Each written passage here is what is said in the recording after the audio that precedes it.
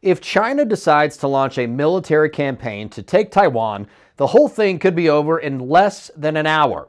This bold assessment comes from geopolitical expert Dmitri Alperovitch, which he delivered to NBC News after dozens of Chinese warships, planes, and jets took part in some May drills. Drills designed as practice for an invasion. You're still going to move amphibious assault ships across the strait. Each of them can deliver about 800 troops and, more importantly, dozens of troop transport helicopters as well as gunships to do an airborne assault. They can reach the two airports within 10 to 15 minutes. Alperovitch has a decent track record of predicting recent military aggression, like Russia invading Ukraine. In his new book, he claims China's invasion would be so fast the U.S. could not immediately respond.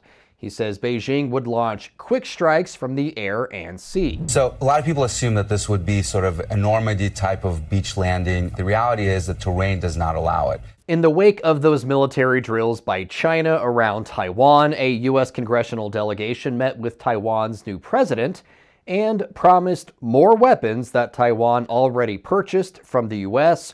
were on their way to the island. I've reported on this pretty in-depth before, so be sure to check out some of our other stories at san.com. But basically, the United States is helping turn Taiwan into one of the most well-defended pieces of land, island or otherwise, on the planet. And those defenses will only improve in the face of increased Chinese aggression. China views Taiwan as its own sovereign territory. Taiwan maintains it's an independent nation, free from Beijing.